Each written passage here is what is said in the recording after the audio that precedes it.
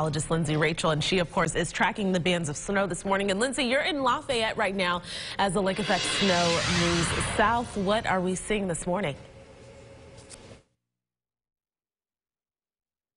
With it on our way here, we drove along U.S. Route 11. That was snow covered, just a light coating of snow, but that's all you need to make the roads slick. Route 20 is clear, just looking wet, but take a look behind me because it's certainly windier up here. I measured a wind gust of about 15 miles per hour. That may not sound like a lot, but that brings the wind chill into the teens, so it's cold. And also notice the snow here. You can see parts of the black pavement, but we have blowing snow.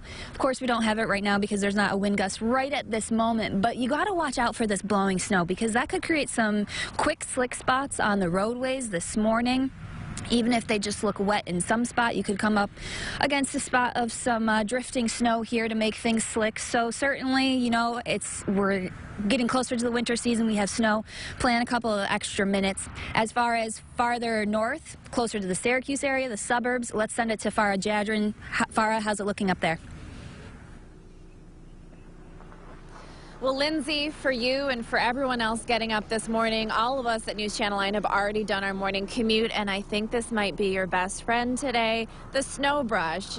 At my house in Syracuse, probably about 2 to 3 inches I had to brush off, and doing that is just going to be safe for you and everyone else driving around you. So right now, I'll look along Route 11 here in North Syracuse. This might be familiar for all of you, that little mix. So there are some open spots where you can see the blacktop, but then there's that slop and slush and some mixed up snow. So as Lindsay said, giving yourself some extra time is great, just in case you do run into some icy patches. Now, all of these areas along Route 11, all these different plazas, we've seen those snow plows out in full force, making sure that all of these areas are cleared off. So just like these areas are getting cleared, your neighborhood will be getting cleared, and also the main roads. So make sure you give those plows their space and give yourself some extra time to get to work, school, wherever it is you have to go today.